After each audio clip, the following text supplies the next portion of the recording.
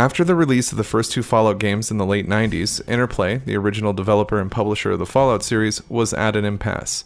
The company had seen significant financial issues since 1998, and by the time we would see the next entry in the Fallout series, Fallout Tactics, in 2001, Titus Software would complete their acquisition of the company. This next chapter in the Fallout saga would be a drastic change of pace to what fans of the series had come to expect from the game. Micro Forte, an Australian electronic entertainment company, would take the helm of the development of Tactics, with the strategy division of Interplay, 14 Degrees East, covering the publishing duties. Micro Forte had worked on titles like Enemy Infestation and Demon Stalkers. More majorly, Micro Forte worked on massively multiplayer online games technology, partially funded by grants from the Australian government, with their work ultimately leading to Big World Technology, one of the leading middleware solutions available for developers of online games. The development team wouldn't be the only thing different about Fallout Tactics. The gameplay would see a significant shift, now acting as a squad-based action game. Regardless of this change, Fallout Tactics was well received, garnering good reviews at release. Over time, Tactics has been roped in with Fallout Brotherhood of Steel, the black sheep of the Fallout family, probably due to the similar name, as the retail name for Tactics is Fallout Tactics Brotherhood of Steel, which may cause some confusion when people new to the catalog start to go back to the classics. This has led many newer fans of the series to skip over Fallout Tactics as it seems weird and different to them. That, mixed with the reputation the aforementioned Fallout Brotherhood of Steel may have rubbed off on it. I remember personally going to Wizards of the Coast with my friends back in the day, and getting a spot on the PCs there, and hopping on a LAN to play Tactics. We would do battles in the multiplayer settings that the game had, and it was a blast. I was just as big of a Fallout fan then as I am now, and it was a dream come true to play any type of Fallout with my friends. Another thing my friends do is subscribe to the channel when they're digging the videos, and want to see more Fallout content. People who do that are pretty radical. Though the multiplayer was a lot of fun, Tactics had a substantial single-player experience, though far more linear than most fans of the series were used to.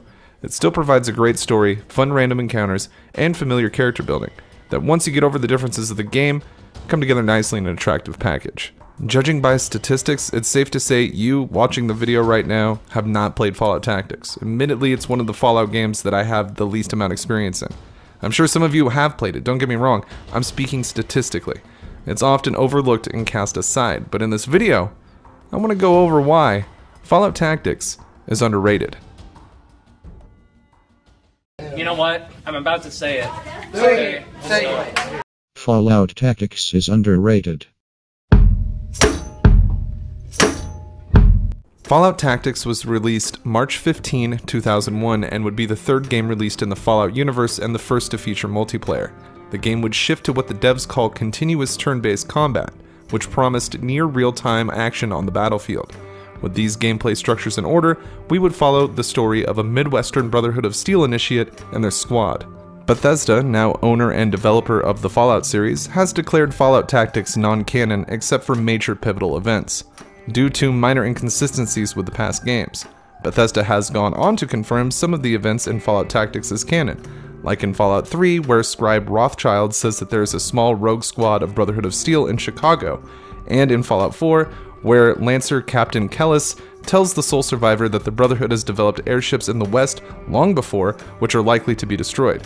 These, of course, reference the Midwestern Brotherhood and some events described in Fallout Tactics. According to Now series writer Bethesda's Emil Pagliarillo, one of the significant reasons Tactics is considered non-canon is the way the Brotherhood of Steel finds their footing in the backstory. Fallout Tactics sets the scene with a group finding shelter in one of the many vaults constructed in preparation of the Great War. Before the whole network of vaults could be completed, an atomic war would ravage the planet, forcing this squad to bunk up with scientists from the vault. The group would learn that these scientists were experimenting on humans in cruel ways and put a stop to it. Emerging from the vault when they believed it was all clear, they took to calling themselves the Brotherhood of Steel, cleansing the wasteland of many dangers in the coming years. They would search for valuable technology and seek to rebuild their civilization. The Brotherhood, now struggling to provide for the needs of the new recruits, started to fracture due to internal politics. While a vast majority wanted to keep the Brotherhood of Steel exclusive, there was a group within the ranks that wanted to recruit tribals in the area. This culminated with the minority seeking to beef up the ranks being sent across the mountains on great airships. Due to a spectacular lightning storm, most of these ships would crash, and the survivors would land near the ruins of Chicago, with no way of contacting the main base. In the face of adversity, these Brotherhood soldiers would forge relationships with the local tribals. Many of them were impressed by this equipment and technology that was alien to them. The Midwestern Brotherhood would be founded on these relationships, and the locals would become, with open arms, a part of the ranks. Both had a lot to offer the other, and it was a solid friendship indeed. The group would move forward with these inclusive ideals. Fallout Tactics welcomes us with a beautiful shot of Chicago. Panning out, it's revealed to be an old magazine that has undoubtedly been out here for a while. Swelling blues guitars heard in the distance as vehicles begin to appear at the ruins of this old roadside stop that we're now inspecting. A Hummer pulls over after being directed to by an unseen voice, and it's revealed that the magazine is gone from the rack as we see the Brotherhood of Steel logo on the Hummer when it pulls away. We then see the Hummer tearing ass through the wasteland, and as the magazine is thrown from the truck, we can see the city limit signs of Chicago.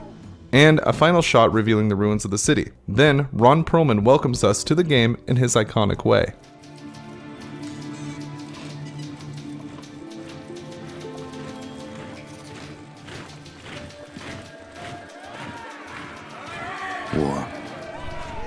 War never changes. It was the inevitable result of the path humanity had chosen. Everyone who entered into the conflict expected victory. Everyone was optimistic. But as the hostilities escalated, optimism faded, and society began to collapse. The great vaults were built to house the wealthy, the powerful, the influential, and those deemed necessary to their survival. Inside, resources and technology were stockpiled, a final defense against the coming Holocaust. With the past behind them and the present destroyed, they looked to the future. The sturdy Vault Zero was to be the nucleus of the Vault network, housing the greatest leaders, artists, and scientists. The inhabitants of Vault Zero were to reunite the vaults and lead the people to a new life, a new world. But after the bombs, the world would be a harsh one. To ensure the creation of a post-nuclear utopia, the Vault dwellers would need help. Machinery was constructed to tame a land hardened by the ravages of war, then tempered by nuclear winter. But plans were barely in place when the first missiles left the silos. During the destruction, communication between the vaults ceased. Entire vaults were lost. Those that survived were on their own. Not all vaults succumbed to the machinations of war. On North America's west coast, one group of military vault dwellers emerged almost unscathed. They surveyed the wasteland and squared their shoulders for the task ahead. These dedicated survivors salvaged the technology from the vaults, technology that was studied, replicated, and fiercely guarded. For they knew that while their power came from numbers, their future lay in scientific knowledge. In time, they formed the Brotherhood of Steel. The Brotherhood used their knowledge to drive back the atrocities of the wasteland, proclaiming themselves the technological saviors of mankind. They scoured the land in search of more technology, raiding mutant camps, bandit towns, and the broken remains of other vaults. But even they could not keep pace with the high tolls demanded by life in the wasteland. The Brotherhood found themselves at odds with their need for new blood versus their code of technological secrecy. The debate was lengthy. Finally, the elders ruled against sharing the technology with outsiders, convinced that they would endure as they had before. Further discussion was discouraged, and the elders ordered the minority on a mission across the wastes. Super mutants, the foot soldiers of a conquered army, had been forced into a retreat across the mountainous barrier to the east.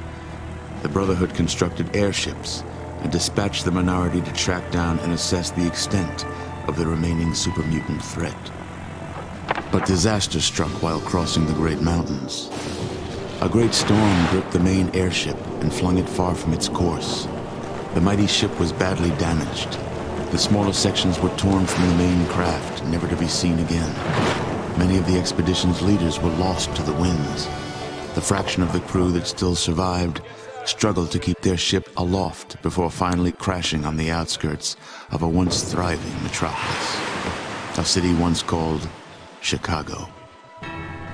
Broken, scattered, and scarred, they took stock of the situation and once again squared their shoulders to the task ahead. The Brotherhood had much to offer the surrounding villages. They traded advanced medicines in exchange for food and labor. They traded protection from bandits in exchange for new recruits. In time, their ranks began to swell.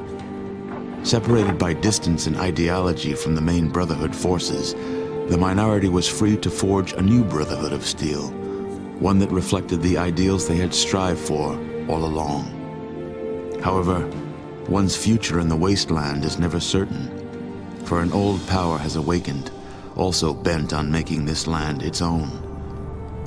Life in the Brotherhood is about to change. Amen, Jesus. By the start of the game, the Brotherhood is trying to take territory surrounding Chicago. With the protection the Brotherhood is giving to the villages in the area, they can recruit the tribals that live in them. We take the role of the warrior, an initiate of the Brotherhood of Steel, leading a squad of available initiates in a campaign against the raiders that have been causing trouble in the area. The team is tasked with taking out all of the bandit leaders. Once the raiders have been driven into the wasteland, we are accepted further into the ranks of the Brotherhood of Steel. It's revealed that the mission of the Brotherhood is to push west into the Great Plains, towards the Rocky Mountains, in search of Vault Zero, the command center of the pre-war Vault Network, a literal Brotherhood of Steel wet dream, filled with the highest technology available. Eventually, we will come to a faction known as the Beast Lords. They can control animals of the wasteland, most importantly Deathclaws, and after some difficult battles, the Brotherhood, of course, are victorious. Pushing into Missouri, the Brotherhood are outgunned by the super mutant army that they were sent to destroy. General Bernanke, head of the Brotherhood, is captured by Tokomata, the leader of the mutant army outside of St. Louis. While looking for a munitions manufacturing plant, the Brotherhood finds a laboratory dedicated to curing mutant sterility. All of this is pretty small potatoes once we get to Gravestone, a ghoul town in the ruins of Kansas City. Brotherhood scouts find an intact nuclear bomb. Of course, after waves of mutant attacks, the Brotherhood is able to move the bomb to one of their bunkers. Reports come in that Osceola holds the mutant base, very close to one of the wrecked Zeppelins. Inside, the Brotherhood finds a dying Takamata. We find out that General Bernanke has been lost to an enemy considered far too strong by even the mutants themselves, an enemy from the west. We also find Paladin Latham here, one of the leaders of the Brotherhood air convoy. Apparently after crashing, this guy fought Gamarin in a hand-to-hand combat for leadership of the mutants. Though he won the battle, he also won a pretty stylish head wound, which would become infected, leading to delusional behavior. Latham admits he assumed the identity of Gamarin and led this army against us, and he pays the price for his deeds. The Brotherhood soon finds out that the threat from the west is an army of robots that have been sweeping the American Midwest, and we meet the Reavers, who are perhaps more obsessed with technology than the Brotherhood, so they must be stopped. After getting their ass kicked to oblivion, the Reavers seek shelter in the Brotherhood ranks, offering an electromagnetic pulse weapon as a peace treaty. The Brotherhood accepts and destroys a robot repair plant on its way into Colorado, getting closer to the mysterious Vault Zero, where the robots have been coming from the whole time. They are being directed by an ambiguous asshole known as the Calculator. Somehow this calculator was formed from computer parts and human brains, making it a supervillain by proxy. Eventually, destroying the robot manufacturing plant, the Brotherhood still catches the ire of the robots when Bartholomew Kerr, a merchant that frequents the bunkers, is kidnapped. The biggest problem lies in the fact that Bart knows where these bunkers are, and if he gives this information to the robots, it could be pretty bad for the Brotherhood. The group gets in there before the details are shared, but it costs Bart his life. And we can also find the lobotomized body of General Bernanke, and things just got worse. The robots continue a hard campaign. The Brotherhood forms a plan to destroy them at their source in Vault Zero, nestled at the snow-filled base of Cheyenne Mountain. Before the Great War, Cheyenne Mountain housed several military command centers: North American Aerospace Defense Command, United States Northern Command, United States Strategic Command, and the Air Force Space Command. During the Cold War, the site was considered a high-priority target. Though the mountain was designed to withstand multiple direct hits from nuclear weapons, many wrote the facility off, thinking it would be destroyed at any time. Vault Zero, the vault that's housed here, is not like most vaults we see. It was not involved in any experiments, as Vault Tech has been known to do. It is, however, the largest vault in form of volume ever built. This is due to the construction consisting of expansions to the Cheyenne Mountain facility.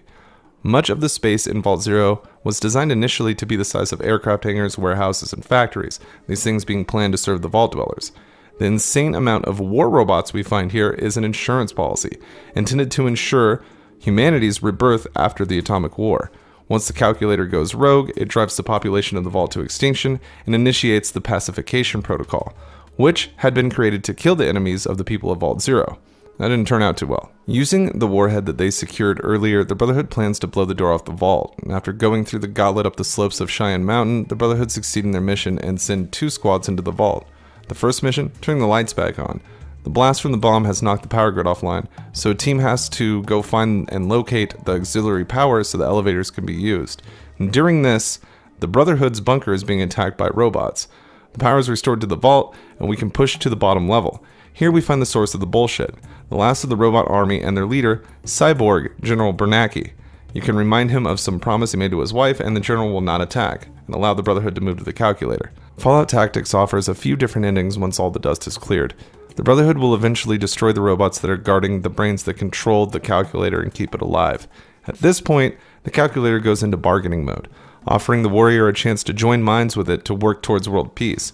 The Brotherhood can do this, or if Bernanke is still alive, he can fill the role. Of course, the Brotherhood can destroy the calculator, likely the canon ending, and this sees the Midwest Brotherhood take control of the vault, but without its most precious asset, the calculator, it's little more than a tech storage shed. Since the Midwest Brotherhood of Steel is referenced in future Fallout games to be a small detachment, it's safe to say that this is the canon ending.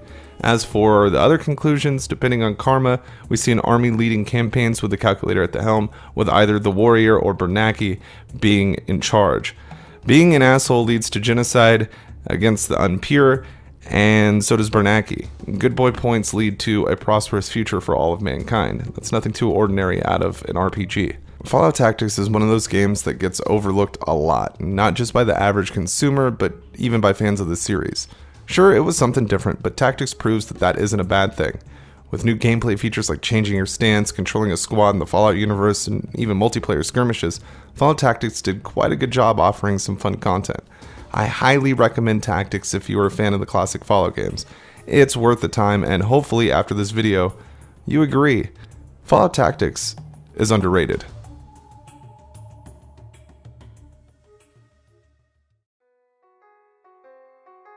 Thank you for checking out my Fallout Tactics video. Remember, if you enjoyed watching it, to leave a like on the video and subscribe for more Fallout content. It can really help the channel out. I want to thank my patrons and YouTube channel members. Your support means so much to me, and I'm super grateful. Shout out to my biggest supporters, Kim Jong-un, Mark Train, Erwin, Fireflare, Primark Mustard, and Corbin King. If you want to see your name in these credits or even get a shout out, check out the links below to become a supporter today. Thanks again, I'll catch you on the next one. It has been Mantis. I gotta testify. Come up in the spot looking extra fly. For the day you die, you gon' touch the sky. You gon' touch the sky, baby girl. Testify. Come up in the spot looking extra fly. For the day you die.